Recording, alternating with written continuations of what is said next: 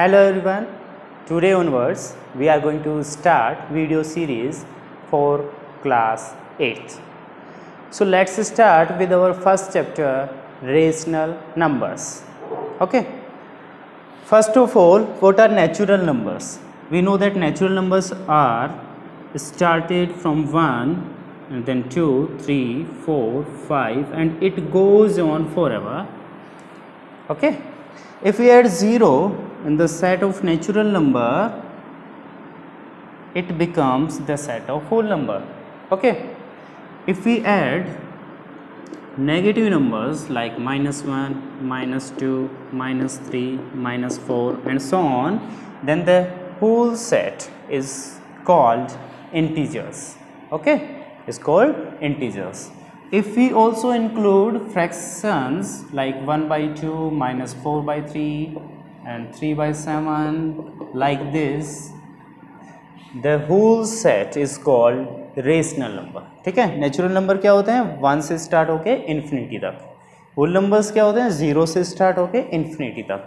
Integers क्या होते हैं? मिड में 0 होता है, all positive and all negative. ठीक है. 1 2 3 4 5 ऐसे -1 -2 -3 -4 -5 ऐसे चलते जाएंगे. ठीक है. ये होते हैं इंटीजर्स. अच्छा, इनके बीच के अगर नंबर्स, इनके बीच के भी फ्रैक्शंस भी ले लें अपन 1/2 -4/3 3/7, तो ये पूरे के पूरे जितने भी नंबर्स अपने को दिख रहे हैं, जितने भी टाइप के नंबर्स अपने को दिख रहे हैं, वो सारे नंबर्स कहलाते हैं रेशनल नंबर्स. ठीक है. The definition of rational number is if A number can be return in the form P/Q where P and Q are integers. P and Q are integers and Q is not equal to 0. Then they are called rational number. ऐसे सभी numbers जिनको P और Q की form में लिख सकते हैं, जहाँ पे P और Q इंटीजर्स हों और Q नॉट इक्वल टू 0 हो, तो ऐसे नंबर्स को अपन रेशनल नंबर बोलते हैं. ठीक है. जैसे 4 को अपन लिख सकते हैं 4/1. ये हो गया अपना P, ये हो गया Q, P और Q की फॉर्म में है. एंड 4 and 1 दोनों ही क्या हैं? इंटीजर्स है, तो कोई प्रॉब्लम नहीं है. ये नंबर क्या बोलेंगे इसको? एक ऐसा नंबर है rational number. Okay. So let's study about some properties. First one is closure property. ठीक है. क्लोजर प्रॉपर्टी क्या होती है? अपन किसकी बात कर रहे हैं? रेशनल नंबर में क्लोजर प्रॉपर्टी की बात कर रहे हैं. ठीक है. और रेशनल नंबर में भी कौन सी ऑपरेशन पे? एडिशन पे. किस पे? एडिशन की बात कर रहे हैं. ठीक है. चलो देखते हैं. तो होती क्या है क्लोजर प्रॉपर्टी? देखो, the some of two rational number is always an rational number. कोई भी टू रेशनल नंबर हैं, उनका सम करेंगे तो हमेशा क्या आता है? रेशनल नंबर ही आते हैं. ठीक है. तो रेशनल नंबर है, उनका सम किया, रेशनल नंबर ही आया, तो क्या बोलेंगे? क्लोजर प्रॉपर्टी होल्ड होती है, अदरवाइज नहीं होती. ठीक है. तो एडिशन के अंदर तो क्लोजर प्रॉपर्टी होल्ड होती है. ठीक है. Rational numbers are closed under the operation of addition. एक दो एग्जांपल ले सकते हैं, जैसे 1/2 लिया और 1/3 लिया. इनको ऐड करेंगे तो एलसीएम लेके ऐड करना पड़ेगा. एलसीएम तो 6 आएगा एंड 2 3 जा और 3 1 जा 3 आएगा, यहाँ 2 आएगा. ठीक है. तो ये 5/6 आ जाएगा पूरा ऐड करने के बाद. तो 1/2 क्या है? रेशनल नंबर है. 1/3 भी कैसा नंबर है? रेशनल है. उनका एडिशन भी रेशनल नंबर आया. ठीक है. तो क्या बोलेंगे? क्लोजर है अंडर एडिशन. ठीक है. एडिशन के अंदर वो क्या है? क्लोजर. ठीक है. फिर नेक्स्ट पे बात करते हैं. नेक्स्ट है कम्यूटेटिव प्रॉपर्टी. ठीक है. देखते हैं तो रेशनल नंबर में कम्यूटेटिव प्रॉपर्टी होल्ड होती है या नहीं एडिशन के लिए. चलो, क्या है? You can add in any order. Commutative property basically क्या होती है कि कुछ 2 नंबर्स हैं. ठीक है. उनको ऐड करो, उनका ऑर्डर चेंज करके ऐड करो. ठीक है. ऑर्डर चेंज करने से कोई चेंज नहीं होता आंसर में, तो वो कम्यूटेटिव है, अदरवाइज कम्यूटेटिव नहीं है. ठीक है. तो एडिशन की बात करते हैं. जैसे 2 नंबर्स लेता हूँ, 1/2 + 1/4. ठीक है. एलसीएम लिया, 4 आ गया, यहाँ 2 आ जाएगा +1, आंसर आ गया 3/4. ठीक है. 1/2 + 1/4 किया तो आंसर आया 3/4. अगर मैं 1/4 प्लस 1/2 करता हूँ, एलसीएम आएगा कितना 4। तो 4 1 जा 4 और 1 से मल्टीप्लाई करेंगे तो 1 आएगा। एंड 4 को 2 से डिवाइड करेंगे 2 2 जा 4 और 2 से 1 से मल्टीप्लाई करेंगे तो 2 आ जाएगा। ठीक है, तो आंसर क्या आएगा 3/4। तो चाहे 1/2 प्लस 1/4 करो या फिर 1/4 प्लस 1/2 करो, दोनों ही कंडीशन में 3/4 आंसर आ रहा है। मतलब ऑर्डर चेंज करने से कोई फर्क नहीं पड़ रहा है। You can add in any order, इसको बोलते हैं कम्यूटेटिव प्रॉपर्टी। तो अपन क्या बोल सकते हैं, सेम आ रहा है तो rational numbers are commutative under the operation of addition. Addition के ऑपरेशन के अंदर क्या है, वो दोनों कम्यूटेटिव है। ठीक है, okay.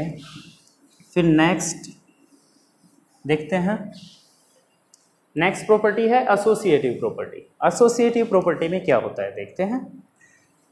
Change the group, order stage the same. ठीक है, ग्रुपिंग चेंज कर देते हैं इसमें। ठीक है, ग्रुपिंग चेंज करने से देखते हैं कि सेम आंसर आ रहा है तो बोलेंगे एसोसिएटिव है, सेम नहीं आ रहा तो एसोसिएटिव नहीं है। और अपन एडिशन की बात कर रहे हैं तो एडिशन में देखते हैं 3 नंबर्स ले लेते हैं, 1/2 प्लस 1/3 प्लस 1/4। ठीक है, 1/2 प्लस 1/3 प्लस 1/4। इसमें तो क्या करते हैं, फर्स्ट के 2 नंबर्स पे ब्रैकेट लगा देते हैं, ग्रुप कर देते हैं, इसमें लास्ट के 2 नंबर्स पे ग्रुप कर देते हैं। ठीक है, ये क्लास 7th में पढ़ के आए होंगे आप, ये सारी प्रॉपर्टी यहाँ पे ये रिवाइज हो रही है। ठीक है, और क्लास 7th की भी देखना चाहो तो वीडियो है मेरे पास, बोल देना, सेंड कर दूँगा। ओके, देखो अब ध्यान से, इसमें क्या होगा, इसको सोल्व कैसे करेंगे, पहले ये दोनों सोल्व होंगे फिर वो वाला ऐड होगा। ठीक है, तो इसको सोल्व करेंगे तो एलसीएम कितना आएगा 6। ठीक है, एलसीएम 6 आया तो 2 3 जा 6 और 3 से मल्टीप्लाई करेंगे तो 3 आ जाएगा। 3 2 जा 6, 2 से मल्टीप्लाई करेंगे तो 2 ही आ जाएगा। तो आंसर कितना आएगा 5/6। ठीक है, प्लस में क्या आएगा 1/4 को बाद में ऐड करेंगे। आप देखो एलसीएम कितना आ जाएगा 12। ठीक है, एलसीएम 12 आएगा, 6 2 जा 12 तो 2 से मल्टीप्लाई होगा कितना 10 हो गया।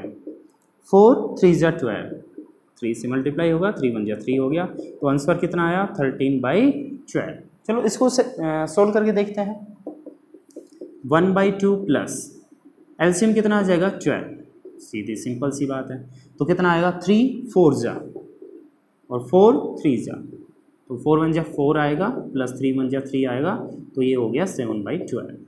अब इन दोनों को ऐड करोगे तो एलसीएम तो अपना वही आएगा 12। ठीक है, तो 2 6 जा और 12 1 जा, तो ये कितना आया 6 प्लस 7 1 जा 7। तो आंसर आया 6 प्लस 7 को कितना होता है 13/12। सेम आंसर आया। तो क्या बोलेंगे, rational numbers are associative under the operation of addition. ठीक है, एडिशन में क्या होते हैं, वो एसोसिएटिव होते हैं। अपन कोई भी एग्जांपल ले सकते हैं, सभी में यही रहेगा। ठीक है, आंसर क्या आएगा अपना सेम ही आएगा, तो ये एसोसिएटिव होता है। फिर नेक्स्ट बात करते हैं एडिटिव आइडेंटिटी। ठीक है, एडिटिव आइडेंटिटी। अब ये एडिटिव आइडेंटिटी क्या होती है कि कोई भी रेशनल नंबर है। ठीक है, जैसे कोई भी रेशनल नंबर है, जैसे 1/3 कोई भी रेशनल नंबर है, उसमें क्या ऐड करे, एडिटिव है ना, तो उसमें क्या ऐड करे कि अपना आंसर सेम रहे, अपने नंबर पे कोई इफेक्ट नहीं पड़े। क्या ऐड कर सकते हैं 0, इसीलिए 0 को बोलते हैं, 0 is called the additive identity for rational number in addition. ठीक है, फिर आगे देखते हैं। तो ठीक है, 0 क्या होता है एडिटिव आइडेंटिटी, क्योंकि 0 से किसी भी रेशनल नंबर पे कोई फर्क नहीं पड़ता। जैसे -2/3 है, रेशनल नंबर है, प्लस 0 करेंगे तो वही रहेगा -2/3। ठीक है, तो इसलिए 0 को एडिटिव आइडेंटिटी बोलते हैं। ठीक है, फिर नेक्स्ट बात करते हैं अपन एडिटिव इनवर्स की। ठीक है, तो एडिटिव इनवर्स क्या होता है, चलो देख लेते हैं कि जैसे 1/2 है, 1/2 में अपन क्या ऐड करें कि अपनी एडिटिव आइडेंटिटी आ जाए, 0 आ जाए। ठीक है, तो क्या ऐड कर सकते हैं -1/2, ताकि ये और ये दोनों सेम अलग अलग साइन के हैं, कैंसिल होके 0 आ जाएगा। ठीक है, जैसे मैं छोटा एग्जांपल लूँ, जैसे 5 है, 5 में क्या ऐड करें कि अपना 0 आ जाए, तो सिंपल सी बात है -5। ठीक है, तो ये प्लस का तो कोई रोल नहीं रहेगा, तो 5 - 5 हो जाएगा ये, और आंसर क्या आएगा 0। ठीक है, तो ये 5 का एडिटिव इनवर्स क्या होगा -5। 1/2 का क्या होगा -1/2। अच्छा, जैसे -3 है, तो उसमें क्या ऐड करेगी, 0 आ जाए, तो सीधी सी बात है प्लस का 3 ऐड करेंगे। ठीक है, तो एडिटिव इनवर्स क्या होता है, जैसे 2/3 है, उसका एडिटिव इनवर्स क्या होगा, -2/3। 5/6 है, उसका एडिटिव इनवर्स क्या होगा, -5/6। ठीक है, और माइनस का 2/3 है, तो उसका एडिटिव इनवर्स क्या होगा, 2/3। कहने का मतलब क्या है, ये अपना बस साइन चेंज हो जाएगा, प्लस का है तो माइनस हो जाएगा और माइनस का है तो प्लस हो जाएगा। ये होता है अपना additive inverse. And thanks for watching this video. अभी जो एक्सरसाइज है वो अपलोड कर देंगे और ये सभी अपने को अपनी नोटबुक में करनी है। Okay, and thanks for watching this video. Thank you very much.